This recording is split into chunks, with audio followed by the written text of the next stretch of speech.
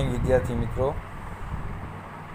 શ્રી સત્યપ્રકાશ વિદ્યાપીઠ આપનું YouTube channel પર હાર્દિક સ્વાગત કરે છે। સામાજિક વિજ્ઞાન વિષયમાં પાઠ નંબર 2 પ્રથમ વિશ્વયુદ્ધ અને રશિયન ક્રાંતિ, જેમની અંદર આ પાઠનો આપણો ત્રીજા લેક્ચરમાં આપણે વાત કરીએ એ પહેલાં ને બીજા લેક્ચરમાં જે વિગતે વાતચીત કરી ગયા છીએ એની થોડીક ટૂંકી સમજ જે છે મેળવી લેવી જરૂરી છે। તો પહેલા લેક્ચરમાં આપણે પાઠની શરૂઆત કરતાં જ પશ્ચિમ યુરોપ, એશિયા, આફ્રિકામાં જે સંસ્થાનવાદ સ્થાપ્યા તેના વિશે વાત કરી હતી, જેમાં એશિયામાં સંસ્થાનવાદ અને આફ્રિકામાં સંસ્થાનવાદ વિશે વાત કરી રહ્યા છીએ। ત્યારબાદ દ્વિતીય લેક્ચરમાં પ્રથમ વિશ્વયુદ્ધના પરિબળો, જેમાં આર્થિક પરિબળ, લશ્કરવાદ, જૂથબંધી, ગુપ્ત સંધિઓ, ઉગ્ર રાષ્ટ્રવાદની ભાવના, વર્તમાનપત્રનો ફાળો તેમજ યુદ્ધ અંગેનું તત્વજ્ઞાન, આ દરેક પરિબળ વિશે આપણે વિગતે ચર્ચા કરી ગયા છીએ। અને લાસ્ટમાં જે યુદ્ધ અંગેના તત્વજ્ઞાનમાં આપણે એવી પણ ચર્ચા કરી હતી કે ઓસ્ટ્રિયાના રાજકુમાર અને તેમની પત્ની બ્લેક હેન્ડ નામની જે સર્બિયાની ઉગ્રવાદી સંસ્થા હતી, એમણે જે એમનો સંસ્થાનો સભ્ય હતો એમણે ગોળી મારીને હત્યા કરી। કોની? તો કે ઓસ્ટ્રિયાના રાજકુમાર અને તેની પત્નીની। હવે આ ઘટના પાછળ સર્બિયાનો હાથ હોવાનો ઓસ્ટ્રિયાએ આક્ષેપ મૂક્યો અને 48 કલાકમાં જ એ ગુનેગાર જે છે કે જેણે ઓસ્ટ્રિયાના રાજકુમાર અને તેની પત્નીને ગોળી મારીને હત્યા કરી, એ વ્યક્તિને પકડી ઓસ્ટ્રિયા સમક્ષ હાજર કરવાનું સર્બિયાને આખરીનામું એટલે કે છેલ્લું જે છે પત્ર એમને આપ્યો। એટલે સર્બિયાએ શું કીધું કે ભાઈ આ બાબતથી અમે અજાણ છીએ, અમને કંઈ ખબર નથી। ઓસ્ટ્રિયાએ સર્બિયાનું કાંઈ સાંભળ્યું નહીં, બરાબર છે। સર્બિયા સામે સીધું ઓસ્ટ્રિયાએ યુદ્ધ શરૂ કરી દીધું અને આ સાથે જ પ્રથમ વિશ્વયુદ્ધનો પ્રારંભ થયો હતો। હવે પ્રથમ વિશ્વયુદ્ધની ઘટના આજનો આપણો ત્રીજો લેક્ચર અને પ્રથમ વિશ્વયુદ્ધના જે પરિણામો જે આવ્યા છે, તાત્કાલિક પરિણામો, કે યુદ્ધ લડાયા પછી પરિણામો શું હતા, તો એના વિશે અભ્યાસ આપણે આજના લેક્ચરમાં કરવાનો છે। તો પ્રથમ વિશ્વયુદ્ધની ઘટના કંઈક આવી હતી કે પ્રથમ વિશ્વયુદ્ધ દરમિયાન મિત્ર રાષ્ટ્રોને પક્ષે 24 દેશો અને ધરી રાષ્ટ્રોને પક્ષે 4 રાષ્ટ્રો આમણે યુદ્ધમાં ભાગ લીધો। જર્મનીએ શરૂઆતમાં યુરોપમાં નોંધપાત્ર વિજય મેળવ્યા અને ફ્રાન્સની સેનાને તેણે નષ્ટ કરી નાખી। જર્મનીએ તેણે ભયાનક સબમરીન યુદ્ધ કર્યું અને જે આ મિત્ર રાષ્ટ્રો હતા એના અનેક જહાજો એણે ડૂબાડી દીધા।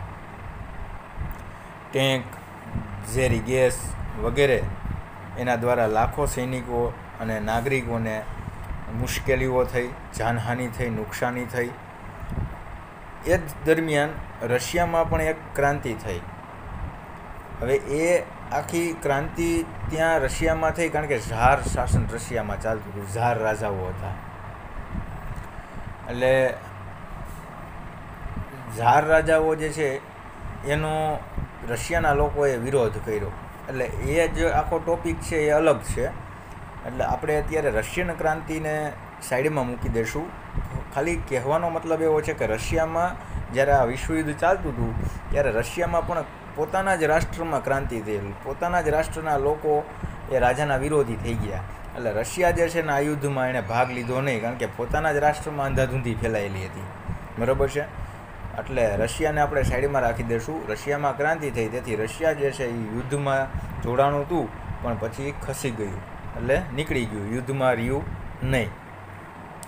જર્મની જે છે એ સમય ખૂબ શક્તિશાળી। હવે એમણે યુરોપમાં નોંધપાત્ર વિજય મેળવ્યા, ફ્રાન્સની સેનાને નષ્ટ કરી નાખી, પણ જેમ જેમ સમય પસાર થતો ગયો એટલે જર્મની એ સમય ખૂબ શક્તિશાળી હતું, એટલે એણે શું કર્યું કે અમેરિકાની જે એક સ્ટીમર હતી યુસીટાનિયા, આ લ્યુસિટાનિયા સ્ટીમર જે છે ને એ ડૂબાડી દીધી. હવે અમેરિકા જે છે એ યુદ્ધમાં જોડાયું નહોતું ત્યારે એ સમયે, બરાબર છે. કોઈ રાષ્ટ્રો સાથે મિત્ર રાષ્ટ્રમાં નહોતું કે ધરી રાષ્ટ્રમાં નહોતું, પણ એ જે છે એ અમેરિકાની જે લ્યુસિટાનિયા સ્ટીમર જે છે એ ડૂબાડી દીધી. કોણે? જર્મનીએ.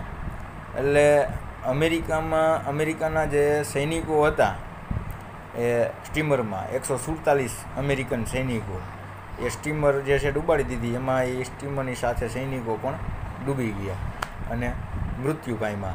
એટલે એનો ભોગ જે છે બન્યા. તો અમેરિકા જે છે એ મિત્ર રાષ્ટ્રોના પક્ષે યુદ્ધમાં જોડાણું એપ્રિલ 1917. અને તેની સાથે હવે અમેરિકા રાષ્ટ્ર જોડાણું એટલે અમેરિકાને જેટલાની સાથે ગુપ્ત સંધિ થઈ હતી, મિત્રતા હતી, એટલે બીજા રાષ્ટ્રો એ બધાય જોડાય. આપણને કોઈ કંઈક મારે તો આપણો દોસ્તાર કે આપણો મિત્ર આપણી ભેગો હોય, અથવા તો કોઈને ખબર પડે કોઈ આપણા મિત્રને, તો કેમ તરત એમ કે હાલો હું સાથે આવું છું, આમ તેમ, અથવા તો સાથે હોય તો તરત સીધી મારામારી કરવા માંડે. બરાબર છે. શું કામ? કારણ કે આપણી પ્રત્યેને લાગણી છે, આપણી પ્રત્યેને પ્રેમ છે, ભાવ છે, અને આપણને ક્યાંક વાક વગર કોઈ મારે છે તો સ્વાભાવિક છે કે વચ્ચે બોલશે જ. એમ અમેરિકા જે છે એ તો યુદ્ધમાં જોડાણું નહોતું અને જર્મની શક્તિશાળી હતું. એટલે જર્મનીએ શું કર્યું કે અમેરિકન જે લ્યુસિટાનિયા સ્ટીમર હતું ને ડૂબાડી દીધું. એટલે લ્યુસિટાનિયા સ્ટીમરમાં 147 સૈનિકો હતા, એનો ભોગ લેવાનો, મૃત્યુ પામ્યા. એટલે અમેરિકાએ તે વિશ્વ યુદ્ધમાં જોડાણું, પણ કોની સાથે? મિત્ર રાષ્ટ્રોના પક્ષે જોડાણું. બરાબર. એટલે એની સાથે અમેરિકા સાથે પનામા, ગ્રીસ, ક્યુબા, ચીન અને સિયામ જેવા રાષ્ટ્રો જે છે એ મિત્રો રાષ્ટ્રોના પક્ષે જોડાણા. એટલે એનાથી શું થયું? મિત્ર રાષ્ટ્રોની તાકાતમાં વધારો થયો, કારણ કે એના સૈનિકો જે છે એ બધા લોકો મિત્ર રાષ્ટ્રના પક્ષે જોડાણા, એટલે એની તાકાતમાં વધારો થયો. એ સમયે જે છે ગન એ પ્રકારની હોય કે પછી દારૂગોળા જે કાંઈ પણ વપરાતા હશે, રોકેટ જે છે કે પ્લેન છે કે હેલિકોપ્ટર છે, આ બધી જ જે છે જેની પાસે બધું હતું એ બધું મિત્ર રાષ્ટ્રના પક્ષે જોડાણા. એટલે એ બધું જ એના સાથે જોડાઈ ગયું કહી શકાય. એટલે એની તાકાતમાં શું થયું? વધારો થયો. હવે અમેરિકાના લશ્કર સામે છે ને જર્મન સેના લાંબો સમય ટકી શકી નહીં. બરાબર છે. અમેરિકાની સામે જર્મન સેના લાંબો સમય ટકી શકી નહીં. અને જે યુદ્ધ જર્મની શક્તિશાળી હતું, હવે અહીંયા અમેરિકાના જોડાવાથી બીજા રાષ્ટ્રો પણ જોડાણા. એટલે અહીંયા જે મિત્ર રાષ્ટ્રો જે છે એ શક્તિશાળી થઈ ગયા. એટલે યુદ્ધનું પાસું આખું હતું એ બદલાઈ ગયું. બરાબર. જીતવા કોણ લાગ્યા? તો કે મિત્ર રાષ્ટ્રો અને ધરી રાષ્ટ્રો હારવા લાગ્યા. બરાબર છે. પાસું આખું પલટાઈ ગયું. બલ્ગેરિયા, તુર્કી તથા ઓસ્ટ્રિયા મિત્રો રાષ્ટ્રોને શરણે આવી ગયા સીધા કે ભાઈ અમારે યુદ્ધ કરવું નથી, અમે તમ તારે હાર સ્વીકારી લઈએ છીએ. બરાબર. બલ્ગેરિયા, તુર્કી અને ઓસ્ટ્રિયા એ મિત્રો રાષ્ટ્રોના શરણે જતા રહ્યા અને હાર સ્વીકારી લઈએ છીએ. આવું બન્યું ઓક્ટોબર 1918માં. તો દરેક ઈસવીસનો યાદ રાખવી જરૂરી નથી. આમાં માત્ર આ એક ઈસવીસન યાદ રાખવાની છે. રશિયન ક્રાંતિ ક્યારે થઈ? 1917માં. બરાબર. એક આ યાદ રાખવાનું. મિત્ર રાષ્ટ્રોને પક્ષે 24 અને ધરી રાષ્ટ્રોને પક્ષે 4 રાષ્ટ્રો એણે યુદ્ધમાં ભાગ લીધો. બરાબર. એક આ યાદ રાખવાનું છે. 147 અમેરિકાના લ્યુસિટાનિયાને ડૂબાડી દીધી. કોણે? જર્મનીએ. બરાબર છે. આ બધું એટલું યાદ રાખવાનું, પણ આ ઈસવીસનો યાદ રાખવાની જરૂર નથી. બરાબર છે. એટલે બહુ ચિંતા કરતા નહીં. ન યાદ રહે તો ચાલે, કારણ કે મોસ્ટ આઈએમપી નથી. હવે જર્મન સમ્રાટ જે ત્યારે એ સમયે જર્મની જે છે એ પણ હારવા જ લાગ્યું. એટલે જર્મન સમ્રાટ કોણ હતો? કૈસર. એ કૈસર જે છે એને આખા વિશ્વ ઉપર પોતાનું પ્રભુત્વ સ્થાપવું હતું, પણ અહીંયા તો એ પોતે હારવા લાગ્યો એવું થયું, કારણ કે અમેરિકાની સામે જર્મન સેના ટકી શકી નહીં. એટલે રાજસત્તા છોડીને આ સમ્રાટ કૈસર જે છે જર્મનીનો એ ભાગી ગયો. બરાબર છે. અને જર્મન પ્રજાસત્તાકે 11 નવેમ્બર 1918ના રોજ મિત્રો રાષ્ટ્રોની શરણાગતિ સ્વીકારી કે ભાઈ હવે યુદ્ધ વિરામ કરી દો, અમારે લડવું નથી. અને એણે હસ્તાક્ષર કર્યા. જે સંધિ કરવાની હતી, કારણ કે હારી ગયા એટલે પછી કરાર કરે. બરાબર છે. એટલે કે ભાઈ એટલા પ્રદેશને એટલી વસ્તુ તમે અમને સોંપી દો. એટલે હસ્તાક્ષર કર્યા અને વિશ્વયુદ્ધનું શું થયું? અંત આવી ગયો. હવે જો અહીંયા વિશ્વયુદ્ધનો ખરેખર આમાં એમ કહે છે કે અંત આવ્યો, પણ અહીંયા વિશ્વયુદ્ધનો અંત નહોતો આવ્યો. વિશ્વયુદ્ધ હજી બીજું થવાનું હતું. આ બીજા વિશ્વયુદ્ધના બીજ વવાણા અહીંયા, બરાબર છે. પ્રથમ વિશ્વયુદ્ધના જે છે પેલી સંધિની અંદરમાં વવાણા હતા, અને બીજા વિશ્વયુદ્ધના પ્રથમ વિશ્વયુદ્ધની અંતમાં બીજ રોપાઈ ગયા. હવે પ્રથમ વિશ્વયુદ્ધ અહીંયા પૂરું થઈ ગયું, બરાબર. એટલે હવે જેટલી નુકસાની થઈ હતી એની બધા લોકો જે છે ને વિગતે બધી જોવા લાગ્યા કે ક્યાં કેટલી નુકસાની થઈ છે, શું તકલીફો થઈ, યુદ્ધની અંદરના પરિણામ શું આવ્યા, બરાબર. હવે ત્યારે પરિણામ ખરેખર એવા જાનમાલની હાનિની વાત કરીએ આપણે પહેલી વહેલી, બરાબર છે. એટલે જો તમને પ્રથમ વિશ્વયુદ્ધના પરિણામો જે છે લખવાનું કહે તો તમારે આ બધું લખવું પડશે. જાનમાલની હાનિ, સામાજિક પરિવર્તન. હવે જે અહીંયા જર્મની હારી ગયું હતું એટલે જે હસ્તાક્ષર કરવા પડ્યા ને એના યુદ્ધ વિરામ પછી કરાર જે છે એ કરવો પડ્યો. એ કરાર વિશે આપણે હમણાં સમજીશું કે કયા કરાર ઉપર એવા હસ્તાક્ષર કરવા પડ્યા. અહીંયા જો વર્ષની સંધિ છે, બરાબર. એટલે એમાં ત્યારે આપણે સમજીશું કે કરાર શું હતો, બરાબર છે, એ આપણે જોશું. હવે જાનમાલની હાનિની વાત કરીએ. જીવ અને જે કાંઈ ભૌતિક સામગ્રી હોય એને કેટલી નુકસાની થઈ, બરાબર. તો હવે લગભગ 6.5 કરોડ લોકો 6.5 કરોડ લોકો યુદ્ધમાં ભાગ લીધો હતો. વિચાર કરો તમે, બરાબર. 6.5 કરોડ લોકો એટલે ક્યાં વાત ગઈ, બરાબર છે. એટલે ગુજરાતની જનસંખ્યા, બરાબર, એને તમે લઈ લો તો હવે 6.5 કરોડમાં જેટલા યુદ્ધમાં ભાગ લીધો તો અંદાજે 1 કરોડ લોકો તો એમાં ખાલી મૃત્યુ પામ્યા. 1 કરોડ લોકો, બરાબર. વિચારો તમે ત્યારની પરિસ્થિતિ કેવી છે. 1 કરોડ લોકો મૃત્યુ પામ્યા. 2 કરોડ લોકો જે છે ને એ તો ઘવાણા, બરાબર છે. અને 70 લાખ લોકો જે છે એ કાયમીને માટે અપંગ બની ગયા. 70 લાખ, બરાબર.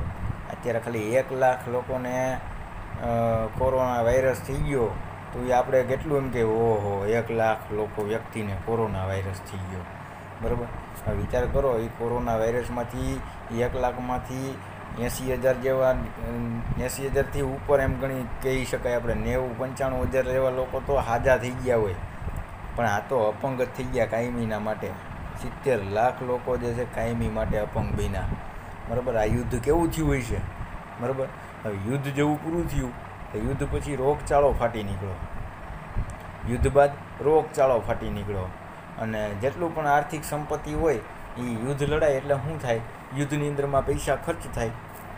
એટલે એટલો સમય પાછું બધી વસ્તુઓ બંધ રહી હોય, બરાબર છે. કેમ આપણે અત્યારે લોકડાઉન છે તો દુકાનો બધી બંધ રહે, ધંધા જ રોજગાર, નોકરીઓની અંદરમાં 33% સ્ટાફ સાથે નોકરીમાં જવાનું, તો પૈસા કોઈની પાસે આવક જશે કાંઈ નહીં, જાવક ખરી.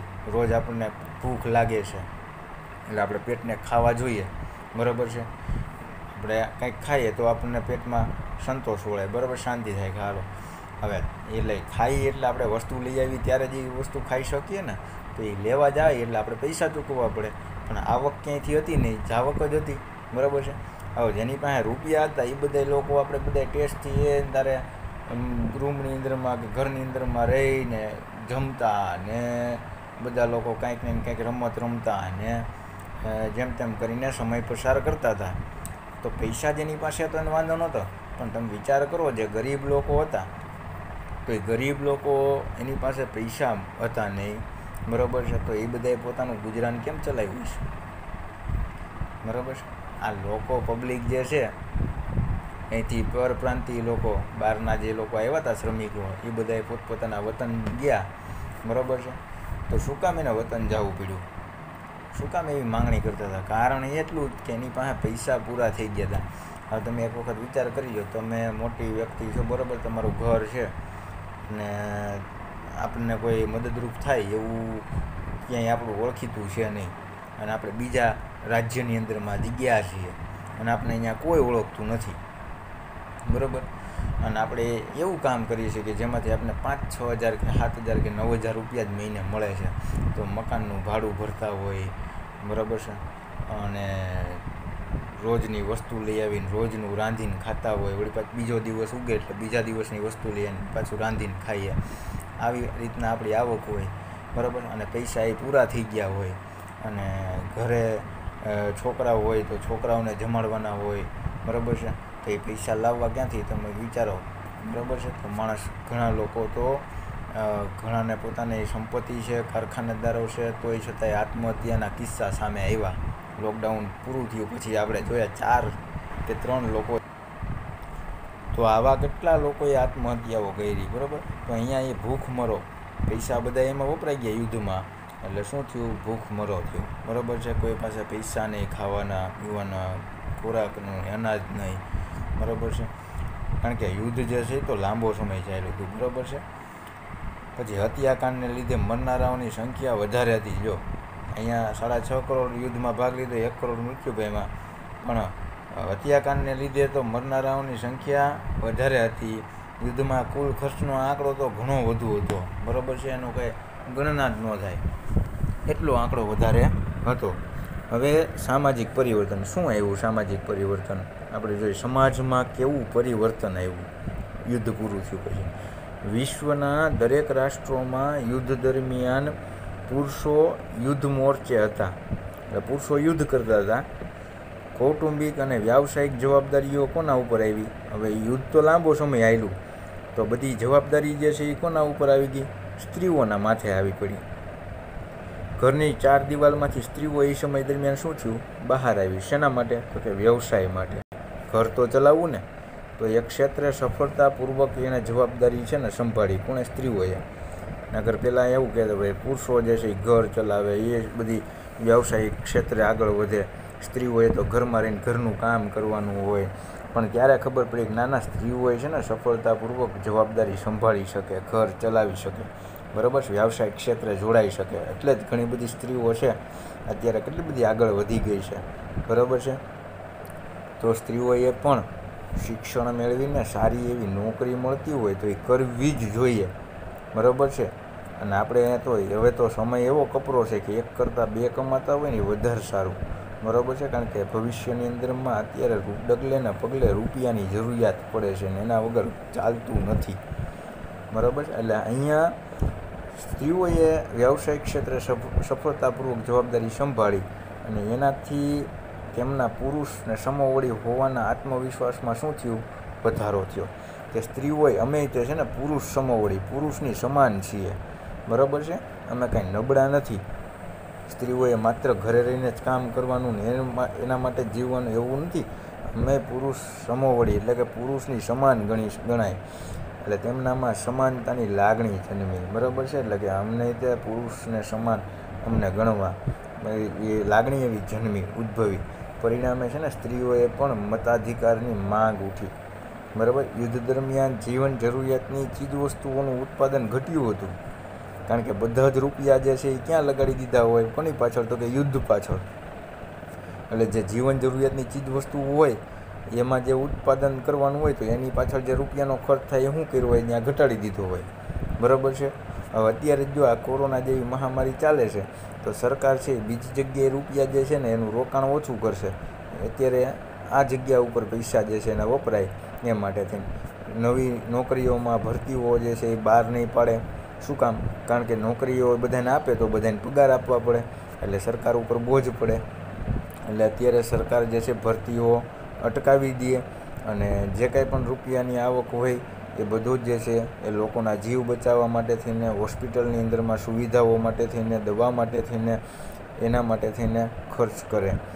એટલે અછત ચીજવસ્તુનું ઉત્પાદન એ સમય દરમિયાન જે છે ઘટી ગયું, એટલે લોકોને જરૂરી ચીજવસ્તુની તો જરૂર પડવાની જ છે, એટલે એની અછત ઊભી થઈ. ત્યારે ઉત્પાદન ઘટી ગયું એટલે અછત. આપણે હાવણી છે ઘર વાળવા માટે જોતી હોય, હવે ત્યારે હાવણી જે છે એ બનાવવાનું બંધ થઈ ગયું, બરાબર છે. તો ક્યાંય કોઈને હાવણી મળે નહીં, એટલે શું થાય? સાવરણીની અછત ઊભી થઈ, બરાબર. અછત ઊભી થઈ એટલે શું? ઓછી છે એટલે અછત બધાને મળી શકે નહીં, જેટલા થોડી ઘણી હોય એટલાને મળે. હવે આ માત્ર અહીંયા ચીજવસ્તુનું ઉત્પાદન ઘટ્યું એટલે અછત ઊભી થઈ, બેકારી ઊભી થઈ, ભૂખમરો, હડતાલો, તાળાબંધી એટલે દુકાનો બધી બંધ રાખવાની, વેપાર ન થાય, આવી સમસ્યા ઊભી થઈ હતી. લોકો છે ને એ અપાર મુશ્કેલીઓ વેઠતા હતા. બાળકોની સ્થિતિ વધુ દયનીય બની હતી. એટલે આપણે તો કોરોના સમયની અંદરમાં 2 જ મહિના ઘરે બેઠા છીએ, બરાબર. આપણે તો મુશ્કેલી કાંઈ વેઠી જ નથી. આપણે એ ઘરની અંદરમાં બધા જ આપણા ઘરના પરિવાર સભ્યો સાથે મજા જ કરી છે, બરાબર છે. આપણે કોઈ જાતની કાંઈ મુશ્કેલીઓ વેઠી જ નથી. મુશ્કેલીઓ તો એણે વેઠી છે કે જે શ્રમિક લોકો હતા, જે પગની અંદરમાં ચપ્પલે નહોતા અને તોય પોતાના વતન જેવા હાલી નીકળ્યા હતા, જેની પાસે રૂપિયા નહોતા, ભૂખા તરસા પોતાના સંતાનને લઈને નીકળી પડ્યા હતા. અને આપણે એ મજાના ટીવી જોતા હતા, સેટી ઉપર બેઠા બેઠા. એ તારે જમવાનો સમય થાય એટલે કે લાવો જમવા, એટલે જમવાનું મળી જતું હતું. એટલે આપણે કાંઈ મુશ્કેલી વેઠી જ નથી. ઉપર પંખો હોય, કોકના ઘરે તો એસી ને એવું બધું એ છે. એ બધા મજાના એસી ચાલુ કરીને એ મજાના સૂતા હતા, બરાબર છે. આપણે શું મુશ્કેલીઓ વેઠી છે? આપણે કાંઈ મુશ્કેલી કોઈ વેઠી જ નથી, બરાબર છે. હવે વર્સેલ્સની સંધિ, આ કરારની આપણે વાત કરીએ, બરાબર છે, જે જૂન 1919માં થયો. હવે જર્મની જે છે એ હારી ગયું હતું, શરણાગતિ સ્વીકારી, કારણ કે એનો જે રાજા હતો કેસર, એ તો સત્તા છોડીને ભાગી ગયો હતો. હવે પ્રથમ વિશ્વયુદ્ધના અંતિમ ચરણમાં, એટલે કે છેલ્લા જે ભાગ હતો એમાં જર્મની દ્વારા મિત્ર રાષ્ટ્રોની બિનશરતી શરણાગતિનો સ્વીકાર થતાં યુદ્ધનો અંત આવ્યો. જર્મનીને ખરેખર શરણાગતિ સ્વીકારવી જ નહોતી. આ તો એનો રાજા ભાગી ગયો અને અમેરિકન સૈન્ય સામે ટકી શક્યું ને, એટલે એને હાર સ્વીકારવી પડી. બાકી એને હાર સ્વીકારવી જ નહોતી, બરાબર છે. એટલે મિત્રો રાષ્ટ્રોની સામે એને બિનશરતી કોઈ શરત વગરની શરણાગતિનો સ્વીકાર થતાં યુદ્ધનો અંત આવ્યો. ત્યારબાદ મિત્ર રાષ્ટ્રોએ રાજધાની પેરિસ ખાતે શાંતિ પ્રક્રિયા હાથ ધરી, બરાબર, કે વિશ્વની અંદરમાં શાંતિ સ્થપાય, બરાબર છે, યુદ્ધ ન થાય. એટલે તેમાં 58 જેટલા કમિશનો જે છે એ રચાણા. કમિશનો એટલે કમિટીઓ, બરાબર. અને 145 વખત બેઠક યોજવામાં આવી, બધા ભેગા થયા. પેરિસ શાંતિ સંમેલનમાં જર્મની સાથે જે સમજૂતી કરવામાં આવી તે વર્સેલ્સના શીશ મહેલમાં, યાદ રાખજો, મોસ્ટ IMP છે, વર્સેલ્સના શીશ મહેલમાં મિરર પેલેસ, એમાં આ જે સંધિ કરવામાં આવી હોવાથી એ વર્સેલ્સની સંધિ તરીકે ઓળખાય. જે કરાર જે કરવામાં આવ્યા હતા ને જર્મની સાથે, એ ક્યાં કર્યા? વર્સેલ્સના શીશ મહેલમાં, એટલે એ વર્સેલ્સની સંધિ તરીકે ઓળખાય, બરાબર છે. એટલે એવી તમે પ્રશ્ન એવો થતો કે વર્સેલ્સની સંધિ એટલે શું? પણ વર્સેલ્સની સંધિ એટલે કાંઈ નહીં, એ વર્સેલ્સના શીશ મહેલમાં એ સંધિ કરાર કરવામાં આવ્યો ને, એટલે મિરર પેલેસ, બરાબર, શીશ મહેલ, કાચનો મહેલ, એટલે એ મહેલનું નામ હતું વર્સેલ્સ. એટલે વર્સેલ્સની સંધિ ત્યાં કરવામાં આવી, એટલે વર્સેલ્સની સંધિ તરીકે ઓળખાણી. એટલે વર્સેલ્સની આ સંધિમાં 4 પ્રકારની જોગવાઈ હતી. સંધિ કઈ હતી કે એના કરાર ક્યાં કરવા પડ્યા? એ 4 પ્રકારની જોગવાઈ એવી હતી. પ્રાદેશિક વ્યવસ્થાઓ, બરાબર છે, લશ્કરમાં ઘટાડો અને નિશસ્ત્રીકરણ. લશ્કરમાં ઘટાડો થવો જોઈએ, વધારવાના નહીં. અને નિશસ્ત્રીકરણ, શસ્ત્રોનું ઉત્પાદન કરવાનું નથી. આ બધું કોને? જર્મનીને બધું લાગુ પડતું હતું. અને યુદ્ધમાં વળતરના હપ્તાની ગોઠવણી અને યુદ્ધ દંડ જે છે ને, યુદ્ધમાં જેટલા બધા રૂપિયાનો ખર્ચ થયો, બરાબર છે, તો એ બધું કોની પાસે લેવાનું? યુદ્ધનું વળતર જર્મની પાસેથી. અને એ તમે હપ્તાની ગોઠવણી કરી દેવું. કોણે આવું બધું? મિત્ર રાષ્ટ્રોએ આવું બધું કર્યું, બરાબર છે, કે વળતરના હપ્તા તરીકેમાં ગોઠવણ કરી દેવું. આ યુદ્ધ દંડ તરીકે તમારે ભરવાના થશે રૂપિયા, કે બધા દેશોને નુકસાની પહોંચી, બરાબર, આ તમારા કારણે. અને અન્ય કેટલીક જોગવાઈઓ પણ હતી, બરાબર. હવે આ સંધિમાં અમેરિકાના પ્રમુખ હતા ને, વુડરો વિલ્સન. આપણે અહીં વડાપ્રધાન આવે, ત્યાં પ્રમુખ આવે. આપણે વડાપ્રધાનને છે ને સીધો મત ન આપી શકીએ, બરાબર છે, આવું તમે અગાઉ ભણ્યા હશો. અને ત્યાં અમેરિકામાં કેવી પ્રથા કે પ્રમુખને સીધો મત અપાય. એટલે ત્યાંના પ્રમુખ હતા વુડરો વિલ્સન, અમેરિકન પ્રમુખ વુડરો વિલ્સન. બ્રિટિશ વડાપ્રધાન લોર્ડ જ્યોર્જ, અને ફ્રાન્સના વડા ક્લેમેન્સો, અને ઇટાલીના ઓર્લેન્ડો. આ 4 લોકોએ મહત્ત્વની કામગીરી કરી. આ યુદ્ધમાં જર્મનીને જવાબદાર ગણવામાં આવ્યું, બરાબર છે, જર્મનીને જવાબદાર ગણવામાં આવ્યું કે આ યુદ્ધ જે છે એણે ચાલુ કર્યું. જર્મની પર છે ને 6.5 અબજ પાઉન્ડનો યુદ્ધ દંડ લાદવામાં આવ્યો કે આ બધું ભરપાઈ તમારે કરવાની જર્મનીએ, આ બધાને નુકસાની પહોંચી ને એની. હવે બરાબર છે, હવે માની લો કે આ કોરોના વાયરસ ફેલાનો તો આમાં બધાને નુકસાની ગઈ, બરાબર, મારી નુકસાની ગઈ છે, બરાબર છે. દર મહિને 10, 11,000, 12,000 રૂપિયાની નુકસાની જ ને. ધંધા રોજગાર ન હોય, નોકરી ન હોય તો એ નુકસાની, બરાબર છે. બીજી જગ્યાએ લેક્ચર લેવા જતા એ નથી જઈ શકતા, તો એ નુકસાનીની ભરપાઈ, એટલે ટૂંકમાં મારી નુકસાન, એટલે દેશમાં ઘણા બધાની નુકસાની પહોંચી, એટલે આ બધી ગણતરી કરીને નુકસાનીનો તાલમેલ કાઢ્યો હોય એટલે તરત, એટલે ચીનવાળા પાસેથી માની લો કે આ વાયરસ ચીનમાંથી ફેલાનો, તો ચીનવાળા પાસેથી લેવાનું, ભરપાઈ કરવાની. ચીનવાળા આપે, પોતાનો અમુક પ્રદેશો આપી દે, કાં તો પૈસા આપે, ભરપાઈ કરે. તો 6.5 અબજ પાઉન્ડનો એ સમયે જર્મનીને જવાબદાર ગણ્યો, એટલે અબજ પાઉન્ડનો યુદ્ધ દંડ એના ઉપર નાખ્યો.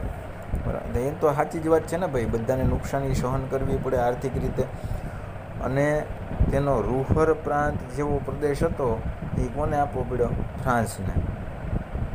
બરાબર. અને રાઇન નદી જે છે એ આંતરરાષ્ટ્રીય જળમાર્ગ માટે ખુલ્લી મૂકવામાં આવી. ફ્રાન્સની સરહદે આવેલ રાઇનલેન્ડ પ્રદેશમાં કિલ્લેબંધી કરવાની મનાઈ ફરમાવવામાં આવી. ફ્રાન્સની સરહદે જે રાઇનલેન્ડ જે પ્રદેશ હતો એને કિલ્લેબંધી કરવામાં આવી હતી, એની મનાઈ કરવામાં આવી. તેમજ ખનિજ સમૃદ્ધ પ્રદેશ હતા ને જર્મનીના, એ 15 વર્ષ માટે ફ્રાન્સને આપવામાં આવ્યા. હવે તેના મોટા ભાગના સંસ્થાનો પડાવી લેવામાં આવ્યા. કોના? જર્મનીના. તેમજ જે ફ્રાન્સ પાસેથી એને આલ્સેસ ને લોરેન્સ પ્રદેશ જર્મનીએ અગાઉ લઈ લીધા હતા, યાદ હોય તો. બરાબર, યુદ્ધમાં હારી ગયું હતું ફ્રાન્સ. અગાઉ મેં તમને કીધું હતું કે યાદ રાખજો. તો એ આલ્સેસ ને લોરેન્સ પણ પાછા દેવા પડ્યા ફ્રાન્સને, કે હાલ્યો આ તમારા પ્રદેશો ભાઈ પરત.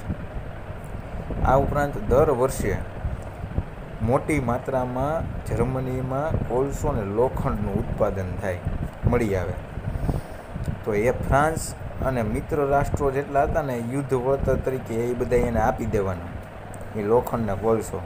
જર્મનીએ રાખવાનું નહીં. હવે આ તમામ શરતો ઉપર છે ને જર્મની પાસે બંદૂકની અણીએ, એટલે એમ કહેવાય આ તો હારી ગયું હતું ને, એટલે એમ કેમ કે ભાઈ તું હારી ગયેલો માણસ છો, એટલે અમે તને કહે એમ કરવાનું. આ એવી રીતના જર્મની પાસે બંદૂકની અણીએ, એટલે એવું શબ્દ વાપર્યો, બંદૂકની અણીએ. ખરેખર જર્મનીના સ્વીકાર નહોતો, પણ બળજબરીથી સહી કરાવવામાં આવી એવું કહેવાય. એટલે તેનાથી જર્મનની જે પ્રજા હતી ને એ બિચારી હતાશ ને નિરાશ થઈ ગઈ. એના મનમાં હતાશા નિરાશા જન્મી. પરિણામે જર્મનીનું અર્થતંત્ર કેવું થઈ ગયું? છિન્ન ભિન્ન. જેટલી જર્મનીમાં આવક થાય ને એ જર્મની રાખવાની જ નહીં, કારણ કે યુદ્ધના વળતર સ્વરૂપે બીજા દેશોને આપી દેવાનું. તો પ્રજા બિચારી શું થાય? કામ કરે ને પૈસાની જે આવક થાય એ દેશ લઈ લે, એમાંની અમુક ટકા ને એ પછી દેશ જે છે એ બીજા દેશને આપે. બરાબર છે. એટલે લોકોને હતાશ તો થઈ જ જાય, નિરાશ તો થઈ જ જાય ને. દૂરગામી પરિણામ. દૂરના પરિણામ શું આવ્યા? તો કે યુદ્ધમાં પરાજિત રાષ્ટ્રો સાથે જે સંધિ કરવામાં આવી, હવે એમાંય વેરની ભાવના હતી. કેવી રીતના તમને સમજાવું? તમારે જર્મની સાથે માની લો ઝઘડો થયો, જર્મની હારી ગયું અને તમે યુદ્ધ દંડ જર્મની પાસે લેતા હતા. પણ જે દિવસે તમારે યુદ્ધ થતું હતું ત્યારે તમને મદદ માટે હું આવ્યો હતો, તો મારા દેશમાંય નુકસાની પહોંચી છે. મને આર્થિક જે છે મેં ખર્ચ કર્યો લશ્કર પાછળ, બંદૂક, ગોળીઓ, પછી મિસાઇલ, રોકેટ, કે પછી એને હેલિકોપ્ટર, કે પછી પ્લેન, બરાબર, તો એ મને નુકસાની પહોંચી છે. તો જર્મની પાસેથી જે તમે બધું વસૂલવાના છો, યુદ્ધ દંડ પેઠે લેવાનો છો, એનો અમુક ટકા હિસ્સો તમારે મને દેવો પડે ને. પણ આ લોકોએ શું કર્યું? મિત્ર રાષ્ટ્રોએ એવું કર્યું નહીં. બીજા દેશોને કાંઈ આપ્યું નહીં. અમુક લોકો જે આ ફ્રાન્સ ને એ બધા હતા ને, એણે બધાએ આ બધું લઈ લીધું. એટલે જે મિત્ર રાષ્ટ્રોના પક્ષે જોડાણા હતા અત્યારે પ્રથમ વિશ્વયુદ્ધમાં, એ બધા જ રાષ્ટ્રો બીજા છે ને જેને કાંઈ મળ્યું નથી, એ બીજા વિશ્વયુદ્ધમાં મિત્ર રાષ્ટ્રોની વિરુદ્ધમાં હશે. જોજો, યાદ રાખજો. બીજો પાઠ આપણે ભણશું ત્યારે હું તમને યાદ કરાવીશ. કારણ કે એને યુદ્ધ એમની સાથે લડ્યા ખરા ને, પણ એને નુકસાની જે થઈ હતી આપવી તો પડે ને. જર્મની પાસેથી હું તમારે લઈ લેવાનું બધું? અમે યુદ્ધ કર્યું છે તમારી ભેગા રહીને, તમારો સાથ આપ્યો, સહકાર આપ્યો, ત્યારે તમે જીતા યુદ્ધ, બરાબર છે. પણ ફ્રાન્સે આવું કર્યું નહીં. એટલે યુદ્ધમાં પરાજિત રાષ્ટ્રો સાથે સંધિ કરવામાં આવી. પરાજિત રાષ્ટ્રો સાથે જે કરાર કર્યો, કેમ આપણે વર્સેલ્સની સંધિ, તો એમાં વેરની ભાવના હતી. તેનાથી જગતમાં શાંતિ સ્થાપી શકાય નહીં. સામ્યવાદી રશિયાને રાષ્ટ્રસંઘમાં સ્થાન ન આપ્યું. સામ્યવાદી રશિયાને રાષ્ટ્રસંઘ યુનાઇટેડ નેશન ઓર્ગેનાઇઝેશન અત્યારે જે છે એ કાર્યરત, એમાં રશિયાને સ્થાન ન આપ્યું. અમેરિકા રાષ્ટ્રસંઘમાં જોડાયું નહીં. તેથી જ દ્વિતીય વિશ્વયુદ્ધનું કારણ પ્રથમ વિશ્વયુદ્ધની જે શાંતિ પ્રક્રિયા, અહીંયા જે શાંતિ પ્રક્રિયા કરી ને વર્ષની સંધિ કરીને, આમાં જ બીજા વિશ્વયુદ્ધના બીજ રોપાઈ ગયા. બરાબર છે. એટલે જ વિશ્વયુદ્ધની શાંતિ પ્રક્રિયામાં જ સર્જન પામ્યું તેમ કહી શકાય દ્વિતીય વિશ્વયુદ્ધનું કારણ. એટલે આ કારણ શું હતું? તો કે આ બધું જ જે છે એ એક કારણ હતું. બરાબર છે. દ્વિતીય વિશ્વયુદ્ધ એટલે જ થયું. બરાબર. હવે રશિયાની બોલ્શેવિક ક્રાંતિ આવશે, પણ આપણે અત્યારે અહીંયા અભ્યાસ એનો કરવાનો નથી. આપણે નેક્સ્ટ લેક્ચરમાં એનો અભ્યાસ કરીશું. આટલે સુધી આપણે રાખીએ છીએ. ખાસ મેં જેટલું સમજાવ્યું એટલું નિરાતે શાંતિથી વાંચી જજો, 3 થી 4 વખત સમજજો, અને એવું લાગે તો મારો વિડીયો પાછો જોજો. 2 વખત 3 વખત જોવાથી કંઈ થશે નહીં, વધારે તમને ખબર પડશે. બરાબર છે. તમને કંઈ નુકસાની નહીં થાય, તમને ફાયદો જ થશે વિડીયો જોશો એટલે. બરાબર છે. એટલે ખાસ ધ્યાનપૂર્વક આ વિડીયો આખાને જોજો. આજે આપણે પ્રથમ વિશ્વયુદ્ધના જે તાત્કાલિક પરિણામો અને પ્રથમ વિશ્વયુદ્ધની જે ઘટના હતી એ ભણ્યા. બરાબર. તાત્કાલિક પરિણામોમાં તે આપણે જાનમાલની હાનિ છે, સામાજિક પરિવર્તન, વર્ષની સંધિ અને દૂરગામી પરિણામ પણ આપણે અભ્યાસ કર્યો. એટલે આ વાંચી જજો 3 થી 4 વખત. બરાબર છે. એટલે અત્યાર સુધી આપણે રાખીએ છીએ. આજના દિવસે જેટલું પણ સમજાવ્યું છે એ એક વખત સમજી લેજો, અને એવું લાગે તો અમુક પોઈન્ટ જે છે એ તમારી રફબુકમાં નોંધતા પણ જાજો. જય હિન્દ, જય ભારત.